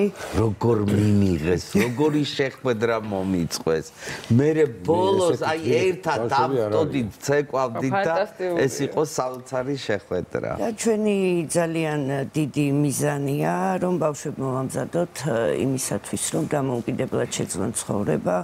ეს არის აკადემიური, ფიზიკური, მენტალური, ანუ ყველაფერი ის რაც შეგვიძლია მაქსიმალურად ფსიქოლოგის მომსახურება, მეტყველების სენსორული ანუ კომპლექსური მიდგომა რაც ჭირდება ამ ყველაფერი ერთ სივრცეში გვაქვს გაერთიანებული და საკმაოდ შედეგებზე გავდივართ. ნუ ფაქტის სახეზეა. 21 მოდი სტადიონზე მოდიხართ ხო? ეგ არ ვთქვი და უცებ თავიდან ვერ მივხვდი გასაუბრებლად. ვიცით იმას სად გადადიხართ? მერიამ გადმოგვცა ფართი, აქამდე დაქირავებულ ფართში ვიყავით შეხიზნულების სადღაც და 21 მარტს გვაქვს ახალი ჩვენი საკუთარი ფართის გახსნა. ეს არის უმნიშვნელოვანესი, რომ როგორც იქნა გვეღირსა ჩვენი საკუთარი. რომ გადაყოთ გესტუმრებით აუცილებლად. მშობლებმა ძალიან ბევრი რამ გააკეთეთ იმისთვის, რომ ჩვენამდე ინფორმაცია მოგეწონათ. სწორი ჩართულობა ამისთვის დიდი მადლობა თქვენ, მართლა, იმიტომ რომ არა თქვენ თქვენი შვილები მაინც კარგად იქნებოდა, იმიტომ რომ თქვენ არაფერს არ დააკლებდით, მაგრამ თქვენ სხვებს გაუკეთეთ ძალიან დიდი საქმე. და დაუბრუნდეთ. ესე გამოვიდა. იმ სერვისებს, რაც აუცილებელია იმისათვის, რომ სწორად განვითარდეს ბავშვი. დღეს რა გვაქვს საქართველოში, არის თუ არა დამაკმაყოფილებელი იმისთვის, რომ ნორმალურად აღზარდოს ადამიანმა შვილი. დაართული კითხვა, ადრეული განვითარების პროგრამა გვაქვს ძალიან კარგი, მაგრამ ადრეული განვითარება მთავრდება 7 თუ 8 წლამდე, ხო? 6-მდე უკვე ეგეთ შეცვალეს. და შემდეგ ჩვენი შვილები მიდიან სკოლაში. სკოლა უბრალოდ ვერ იქნება ისეთი ადეკვატური, როგორიც შეიძლება ჭირდებოდეს ჩვენ შვილებს. ქონდა მცდელობა, რომ შეგვექმნა და შევქმნით 7++ პროგრამა, რომელიც სწორედაც რომ ემსახურებოდა იმას, რომ დაუნის სინდრომის მქონე ადამიანები ესწავლათ ის უნარჩვევები შეეძინათ, რასაც ინგა ამბობდა, რაც შემდეგ მათ პრაქტიკულად გამოადგებათ ცხოვრებაში. შევქმნით თავიდან პილოტი, რამაც ძალიან გაამართლა, ძალიან მარტივად ეს ადამიანები ისწავლობდნენ იმას, რაც მათთვის ყოველდღიურად არის აუცილებელი. გადასვლა, გადასასვლელზე, მაღაზიაში, მარკეტში შეძენა რაღაცების, ძაღლების გასეირნება. უამრავი პრაქტიკული რაღაც, რაც იყო მათთვის ძალიან მნიშვნელოვანი. ქონდა მცდელობა, რომ ეს გამხდარიყო სახელმწიფო სერვისი, ისევ ვართ მოლაპარაკების ფაზაში, რომ რაღაცნაირად ეს მარტო არ შეეხოს პილოტს და იყოს პროგრამა, რომელიც მოიცავს მთლიანად რეგიონს, საქართველოს და ალბათ ძალიან კარგად იცი შენც, რომ ყველა რგოლი განვითარების იმდენად არის მიმული ერთმანეთზე, ამის წყვეტა არის დანაშაულის ტოლფასი, არ შეიძლება.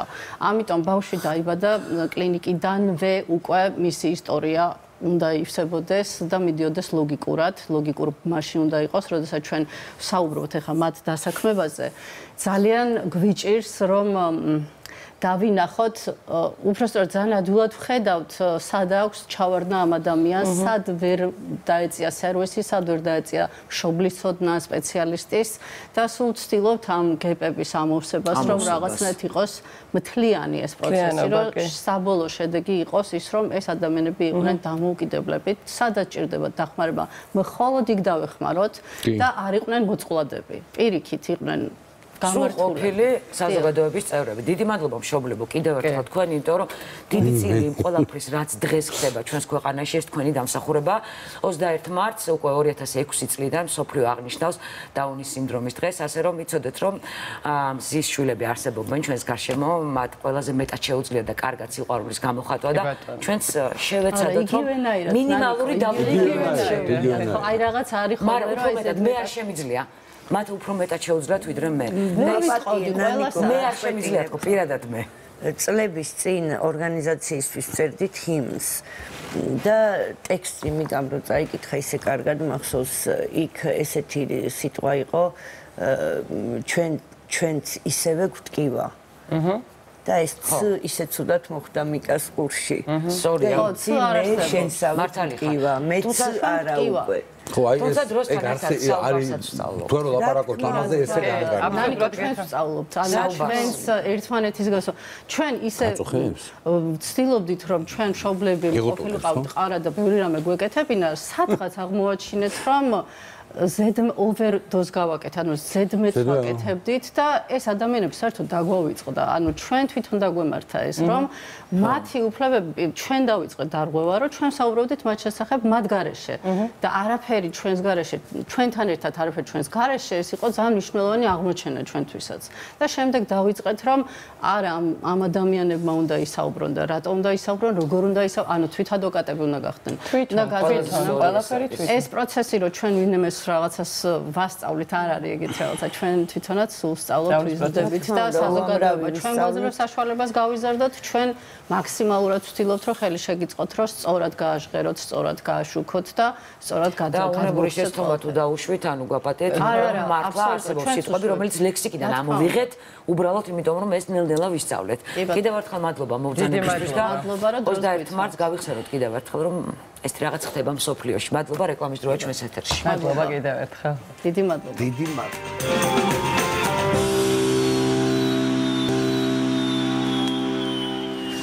ჩვენი ოჯახი ჭახაჭუხით შემოჭუხდა. ჩვენი ოჯახი პირდაპირ ეთერშია, მოგესალმებით ჩემო ძირფასებო გაჯანიდეს ნანიკო ხედა.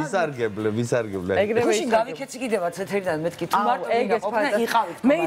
მე თუ გამოყვებოდი მე როგორ შემოყოფილიყავი და საერთოდ არ შემოგიშვებდი, იცი? მე მაიძულეს ზემოდან დარეკეს შედიო. არა, არ შემიდონი. ბოდიში სტუმრებთან ჩვენი ოჯახი დაბრუნდა პირდაპირ. მართლა როგორც ოჯახში ისე ვგზნობთ თავს და ძალიან საინტერესო თემაზე ვისაუბრებთ ახლა. სასკოლო თეატრალური ფესტივალი არტსკოლა წელს უკვე 10 წლის იუბილეს აღნიშნავს. ამ წლების განმავლობაში ფესტივალი ჩატარდა, ტარდებოდა თბილისში აქტიურად, თუმცა ბოლნისში და კიდევ სხვა ქალაქში. სწორედ ამ თემაზე ვისაუბრებთ სტუმრებთან ერთად. ჩვენი სტუმრები არიან ფესტივალ არტსკოლის დამფუძნებელი სოფიო კალანდაძე და ფესტივალის უცვლელი ჟიურის წევრი, პოეტი, დრამატურგი ნინია სადღობელაშვილი. პირველ რიგში მადლობას მოგახსენებთ. მოგზაურობისთვის და პრივატ გოგოებო, რა ხარ? რაჟები პრივატები. რაღაცა გიხდიცი? რაჟები რა ხებობოდი? აი ხელოვანი ხალხი როა როგორ გვიგებ და იცინი ჩვენთან და არა ხელოვანებიც გვიგებენ ჩვენ. ამა პრივატები გოგოებო. მოგესალმებით. მადლობა. აბარულით პატივისცემით, უღრმესი მადლობა მოწვევისთვის. დიახ, სასკოლო თეატრალური ფესტივალი უკვე 10 წლის იუბილეს ეიმობს 2024-ში და ფესტივალი დაიწყო 2014 წელს. აი აქედან უკვე იწყება ფესტივალის არსებობა და აი ამ პერიოდის განმავლობაში, როგორც თქვენ აღნიშნეთ, ფესტივალმა მოიარა ქალაქი რუსთავი, ბოლნისი და ყოველწლიურად უკვე ქალაქი თბილისი მასპინძლობს. ჩვენი მხარდამჭერები უამრავი ადამიანები და ორგანიზაციები გახდათ და ერთგული მხარდამჭერი წარმოდგენი არის ქალაქ თბილისის მერია, გამომცემლობა ინტელექტი, საქართველოს პარლამენტის ეროვნული ბიბლიოთეკა. ფესტივალის შინაგანაწესი და დებულება არის ასეთი, რომ ფესტივალში ჩართული საჯარო, კერძო სკოლების თეატრალური დასები, ასევე დამოუკიდებელი თეატრალური დასები, მე-7 და მე-12 კლასის ჩათვლით ახალგაზრდები და საინტერესო ხაზი და მნიშვნელოვანი დეტალი გახლავთ ის, რომ ფესტივალისთვის სპეციალურად იწერება პიესა ეწვიეთი. არა როგორი არაჩვეულებრივი, ანუ სრულიად შემოქმედებითი პროცესია თავიდან ბოლომდე და მეცაც ვიტყვი, რომ ამ ფესტივალისთვის სკოლებში სპეციალურად დგება თეატრალური დასები და მე ერთგულად უკვე ჩართულები არიან ჩვენს ფესტივალში. რამდენი სკოლაა ჩართული? ჩვენ ზოგადად რადგან ცოტა რთულია რომ დაიწეროს პიესა, ამ პიესაზე დაიდგას, ვიღებთ ხოლმე განაცხადებს, თუმცა ეს არის პრიორიტეტი. ამიტომ ნიშნულოვანი ლიტერატურული ნაწარმოებები, რომლებიც არის ხოლმე და სპექტაკლები იდგმება, ამას არ ვიღებთ ძირითადად, მაგრამ რაღაცნაირად ხშირად ხელს ვუწყობთ თეატრალურ დასებს და სხვათა შორის ძალიან დიდი და საინტერესო გამოხმაურება, იმიტომ რომ ყველა ბავშვი წერს, მერე ნინია ასწორებს, აძლევს მიმართულებას, სრულიად ჩართული ვარ. ანუ რაღაც ისეთი პროცესია, არა მარტო ფესტივალი, არამედ ბავშვების აღზრდა განათლებით ხარ დაკავებული, ხო? გააჩნია თავისი თავი ამ სფეროში.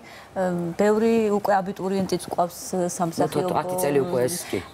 ბევრმაც ჩააბარა წინა სეზონის უკვე ჩააბარა. მე როგორც მსახიობს შეიძლება მაპატიაკა. როგორც მსახიობს დავინტერესდი, ნომინაციები მაინტერესებს და ჟიურის წევრები აი რისი მიხედვით აფასებენ მონაწილეებს. რადგან პიესა იწერება, ნომინაციებიც აქედან იწყება. საუკეთესო პიესის ავტორი, მოსწავლე ან მასწავლებელი, საუკეთესო სამსახიობო შესრულებით ვაჟი, საუკეთესო მსახიობი გოგონა, ბატონი გოგა ოსეფაშვილის სახელობის პრემია გვაქვს, რომელიც გულისხმობს ქორეოგრაფიულ და მუსიკალურ საუკეთესო გადაწყვეტილებით გაფორმებულ სპექტაკლებში და გრან-პრი გადაეცემა ვინც წერს და სარეჟისორო თვალსაზრისით კრავს სპექტაკლს. და რამდენი ნომინაცია? გადასარევი. ჟიურის წევრები კიდე აი ნინია ჩემი ერთგული, რომელიც აი უცვლელი. და რამდენი წევრია? ეხავე მოგახსენებთ 5 ჟიურის წევრი ყავს, ნინია, აქ ბრძანდება, ბატონი ზაზაკოლელიშვილი, ჩვენი უცვლელი წევრი, ბატონი დავით დარჩია შემოგვიერთდა, რომელიც ზოგადად არ ინტერესდებოდა ფესტივალებით და თან ჟიურით, მაგრამ ძალიან საინტერესო აღმოჩნდა მისთვის და აზარტში შევიდა. შევიდა აზარტში. და ქალბატონი ნელი ბადალაშვილი კიდევ და მეც გახლავართ ჟიურის წევრი ეს ბოლო 2 წელია და თან ეს ფესტივალები, აი მე ნინიაც იტყვის, ანუ სპექტაკლის ბოლოს ყველას აძლევენ მითითებებს, ყველას აი ძალიან ცოცხალი პროცესია, მორჩა სპექტაკლი და წავედით სახლებში არ არის. ანუ ურთიერთგაცვლა არის. მე ინტერაქცია გრძელდება სპექტაკლის შემდეგ, ხო, ეგ ძალიან კარგია.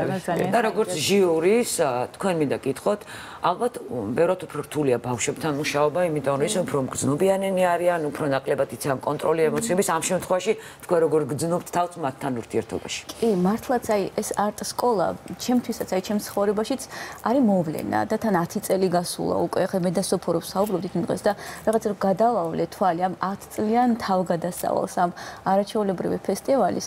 აი უამრავი რამე პირადად მე შემძინა. უკეთესად დამანახა ჩვენი მომავალი თაობის აი სათქმელი სატკივარი, იმიტომ რომ აი ეს პირობაც, აი მე ძალიან მომწონს ეს პირობა, რომ ჩვენ თვითონ ვაძლევთ მათ დავალებას, რომ თავად დაწერონ, შექმნან პიესა. ნუ ეს პიესა, რა თქმა უნდა, არ იქნება ის ქრესტომათიური გაგებით აი ეს პიესა, მაგრამ აი რაღაცა ტექსტი, ლიტერატურული ტექსტი, რომელზეც აიგება მათივე თეატრალური ნაწარმოები. იმიტომ რომ ჩვენ გვაინტერესებს რა პრობლემას წამოწევენ ის წინ, რას გვაჩვენებენ. მაგრამ როგორია მათი დამოკიდებულება საერთოდ თეატრთან. აი ჩვენი ერთ-ერთი მიზანი ამ ფესტივალისაც არის, რომ ისინი კარგ მაყურებლებად აღზარდოთ, საერთოდ თეატრი შევაყვაროთ, თეატრში ურთიერთობა, თეატრის კულტურა. ძალიან კარგია ის მომენტი, როდესაც აი სპონსორები და მხარდამჭერები ახსენა სოფომ და ამ წლების განმავლობაში ერთ-ერთი ჩვენი რაღაცა ძალიან ისეთი მეგობარი იყო მოძრაობის პანტომიმის თეატრი, რომელიც გვითმობდა ხოლმე თავის სცენას და ბავშვებს იქ ჰქონდათ საშუალება, რომ აი ეს თავიანთი პრემიერები გაემართათ.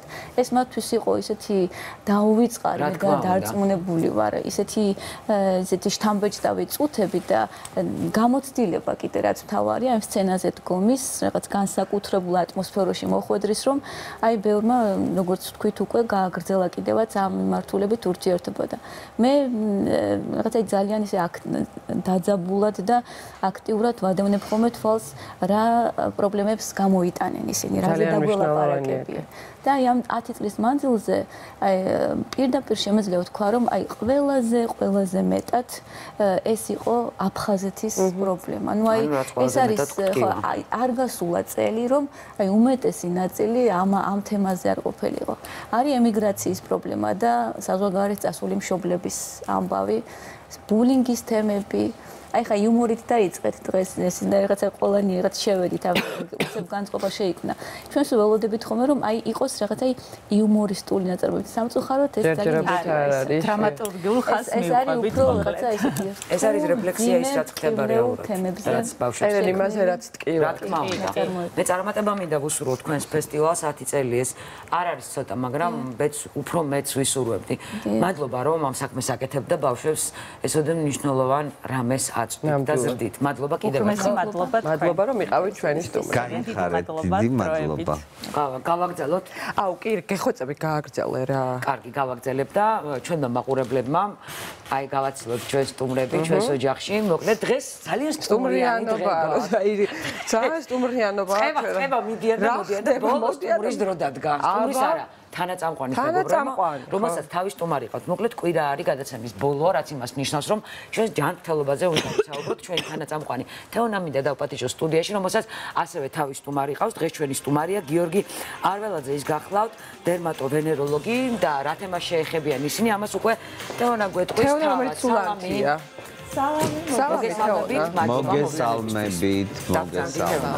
მოგესალმებით.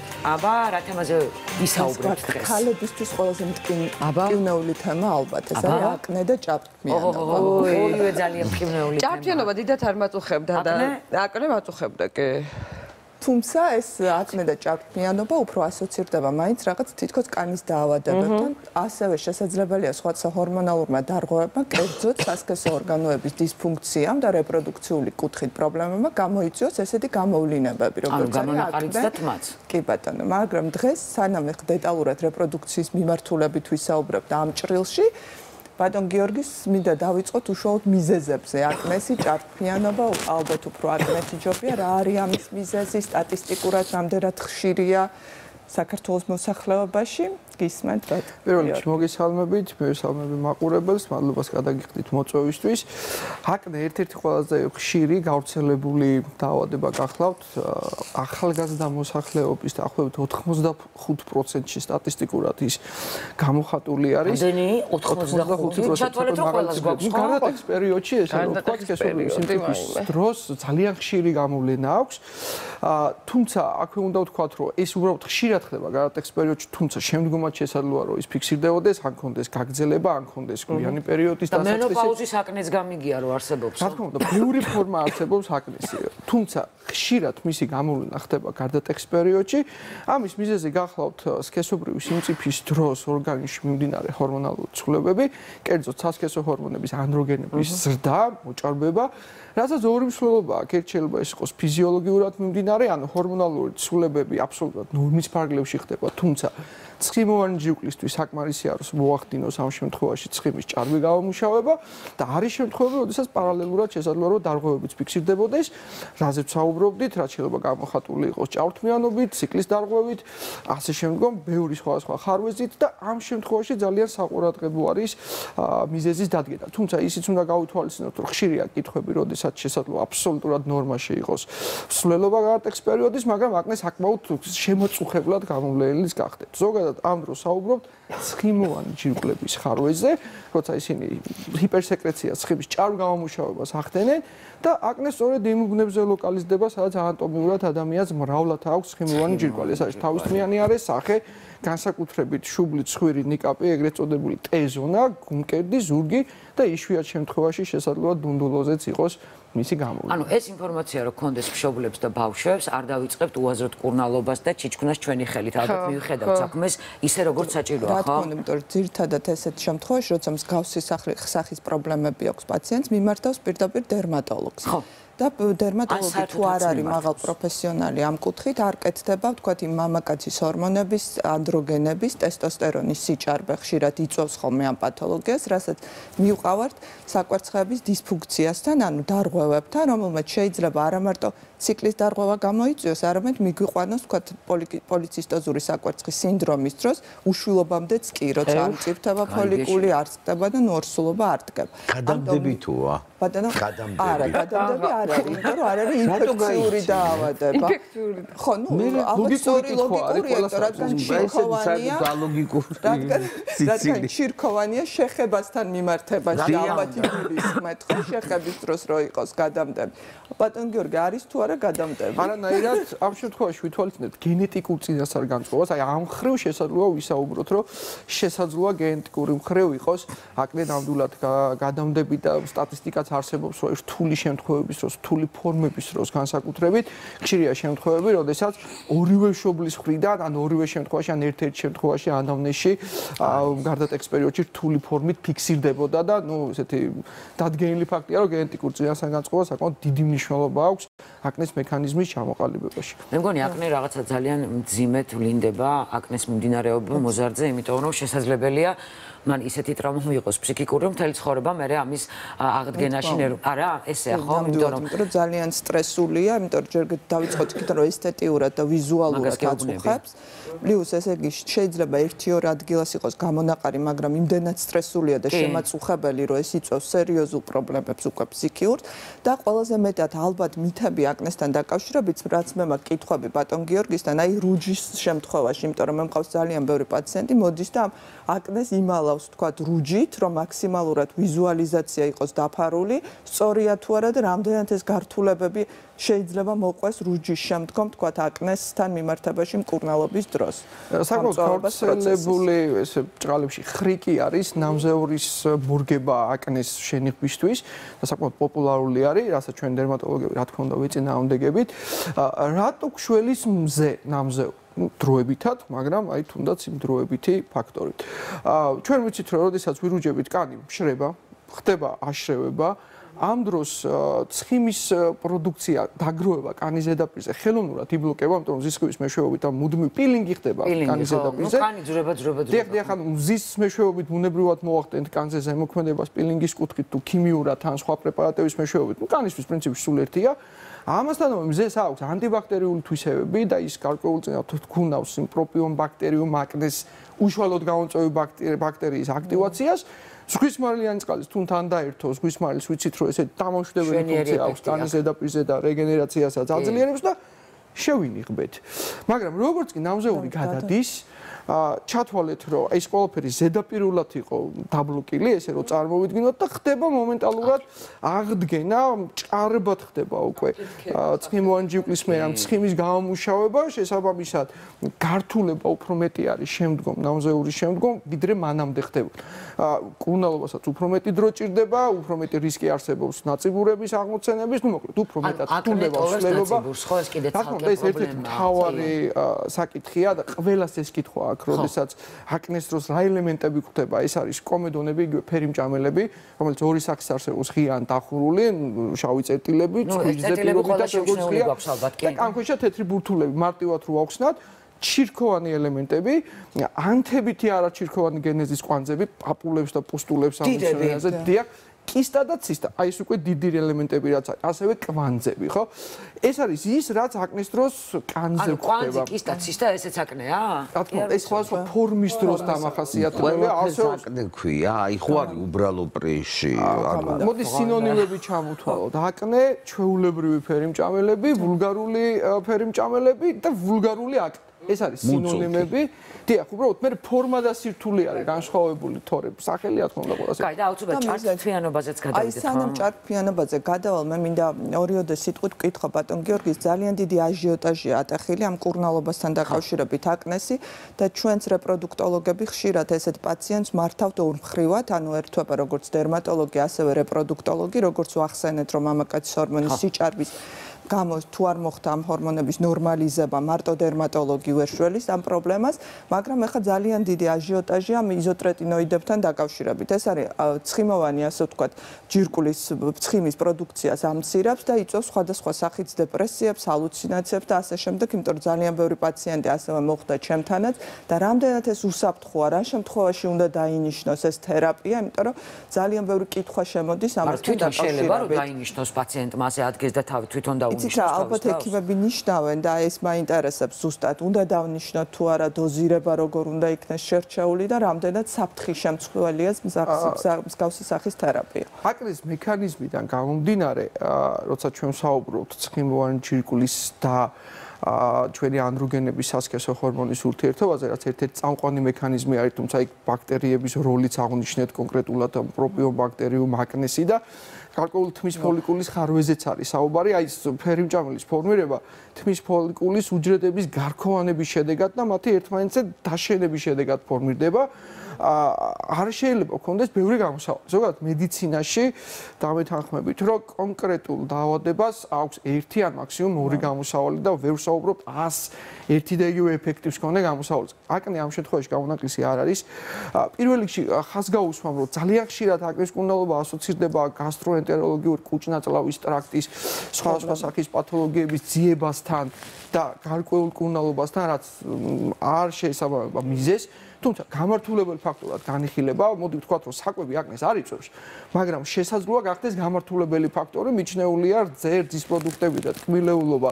გარკვეულწილად ხელს უწყობს ცხიმოვან ჯირკვალს, რომ მოხდეს ცხიმის მეტი რაოდენობით გამომუშავება, თუმცა მკაცრი დიეტის უზრუნველყოფა არ ნიშნავს გამომხატველობას. დიახ.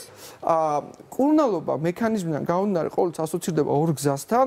დედრობის სქესში დამატებით ხდება ამ ანდროგენების სასქესო ჰორმონების ხელოვნური დაქვეითება, ისე რომ ვთქვათ, რისთვისაც ჩვენი მეგობარი გინეკოლოგები, რეპროდუქტოლოგები ძალიან გვეხმარებიან, ძირითადად პერვალური კონტრაცეფციის ან ანტიანდროგენების მეშვეობით. მეორე შემთხვევაში გვჭირდება ცხიმოვანი ჯირკვალი, სადაც უფრო დერმატოლოგების როლია და ვცდილობთ, რომ უჯედურ დონეზე მათ ფუნქცია ისე დავარეგულიროთ, რომ მივაღწიოთ ცხიმის დასტაბილურებას, რომ პირველ რიგში ფერმჭამელა გავაკროთ. ხელისგულზე ადამიანს აკნე არასოდეს არ უჩნდება, იმიტომ რომ ფერმჭამელები არ გვაქვს და შესაბამისად ფილოსოფია აკნეს მკურნალობის არის ცხიმის ნორმალიზებაში. ერთადერთი ჯგუფის პრეპარატი, სამწუხაროდ ერთადერთი, რომელსაც მართლაც შეუძლია ამ კონდიციის შექმნა, ითვლება, რომ არის იზოტრეტინოიდი, რომელსაც ორი ფორმა აქვს ამ პრეპარატს. შინაგანი სისტემური, ან ტაბლეტირებული მკურნალობა და გარეგანი ტოპიკური, ან წასასმელი საწმი. ხო, უკაცრავად გიგეს ტყუილად არ ვახსენე მე ეს პრეპარატი იქიდან გამომდინარე, რომ იმდანაც თქვათ ახალგაზრდა ასაკში თქვათ დოზირებების ზუსტი შერჩევა არ ხდება, იწვევს ამ პრობლემებს. და ანუ დოზა არის ეს მიზეზი, თუ არასწორ დროს ხდება დანიშვნა, იმიტომ რომ დრო ძალიან ცოტა გვაქვს დარჩენილი და ჭარბთმიანობაზე. ამ ორ ფორმას შორის ხოვობა ძალიან დიდია შედეგობრივად. ტაბლეტი არის ყველაზე სრულყოფილი შედეგის მქონე, ძალიან ეფექტური, მაგრამ ფერდითი მოვლენები საკმაოდ მასშტაბური არის ამ შემთხვევაში. გარეგანი სრულიად უსაფრთხო, უბრალოდ მეტი დროში მსვლელობა აქვს შედეგის მხრივ. ისეთ სრულყოფილ გამოჯობესებას ვერ გვაძლევს როგორც ტაბლეტი, ნავიცინაშეს პროცესია.